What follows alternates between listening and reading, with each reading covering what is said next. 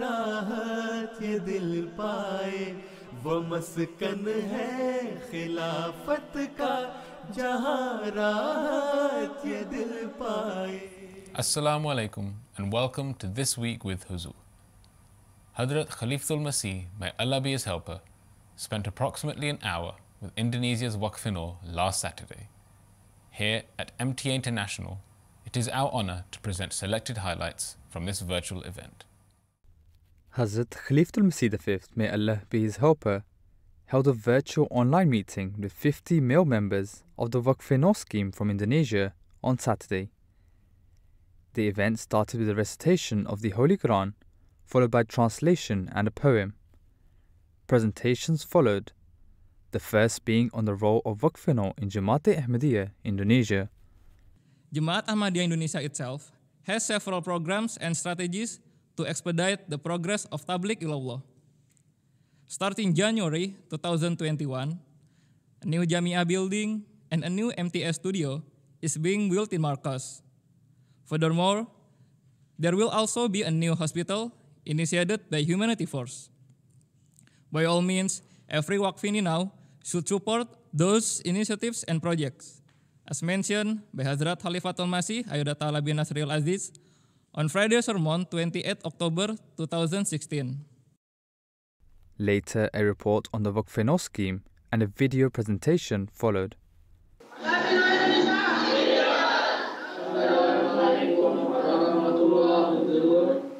Indahnya alam ranah Minang. Indonesia. We are Waqfenou Serang Banten. We are Waqfenou Indonesia. Jabar 5 Indonesia. I would like to say I love Huzoor. May Allah Ta'ala always bless you. you are the best.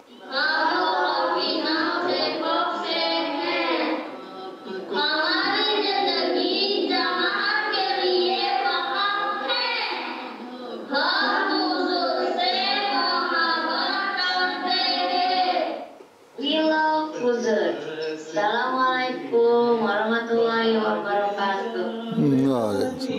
Huzoor might be able to visit Indonesia. May Allah strengthen Huzoor with His mighty help. Amin.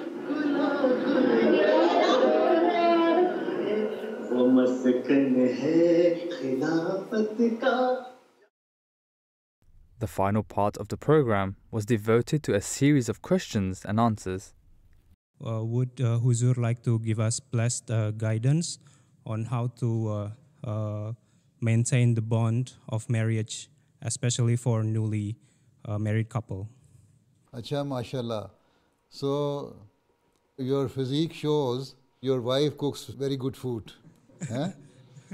So, whenever she gives you good food, then you should praise her, right? Yes, Huzoor. Always think that you have to set example before her. And always think that if the relation between husband and wife are not good, then your children will also suffer. And in this way, you will be destroying the future of the new Ahmadi generation. Right? So, the best way is that the man or the husband should set his good examples in the house and always be polite and kind to your wife and children. Right? And then if you behave like this, then there will not be any trouble in your house. As you might already know, the impact of climate change has been felt throughout the world, and it's getting severe more than ever. So my question is, what is your opinion regarding the current situation of the climate change, and how should we try to address the issue? You see, this climate change problem is the issue everywhere, all across the world. And especially in the third world countries, where the population is increasing in numbers without any proportion. Just to accommodate this population, you are increasing your residential areas. And because of increasing the residential areas, you are cutting the forest. So this deforestation is also causing climate change. So Whenever you cut any tree, you should plant 2 trees to replace that tree. And whenever your population is increasing, you should also increase in that area where there is already some clear area, not that you do deforestation. And apart from that, fuel consumption should also be reduced.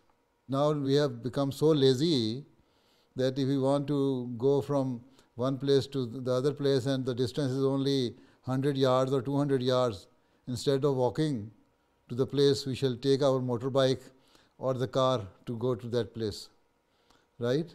And in this way also you are polluting the atmosphere. And there are so many other factors which are causing pollution and climate change. Although we cannot say that because of the fear of climate change we should not produce children or do family planning. No, but at the same time we should plan in such a way that the forest should not be cut without any proportion. If you cut 1 tree, you plant 2 trees. Start new developments, residential developments in those areas which are near to the town and the big villages, so that the forests are not disturbed. And at the same time, use less such type of vehicles which are being run by fuels and making pollution in the atmosphere. And apart from that, if God wishes that He has to reduce the population of this world, then the law of nature will also work. So, if you are using motorbike, don't use it too much. If you are using car, don't use it too much. It would be better if you walk even up to 1 mile distance. Doesn't matter, right? And also, Khudamul Ahmadiyya and Waqfenou Indonesia should start a scheme for the plantation of the trees in the forests and in different areas, right? And in Indonesia also, because of the climate change, the level of the sea is increasing. And Jakarta is now sinking. There are quite a number of places where your buildings even are sinking. And it is said that after some time, after a few years, you would not be able to see Jakarta on the face of the earth, right?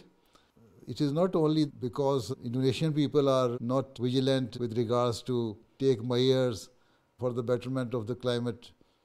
You see, it's a global issue. So in the North Pole, South Pole, everywhere it is happening. We can also pray and also try our best to reduce this climate change, right? Assalamualaikum, beloved Huzoor. Alaykum salam. My name is Manzoor Danish Ahmad.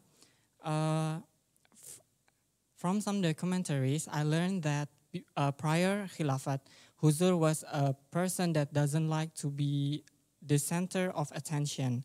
So my question is, how did Huzoor manage to adapt the change after becoming Khalifa? I don't know myself. It is Allah who has changed me. Right? That's enough.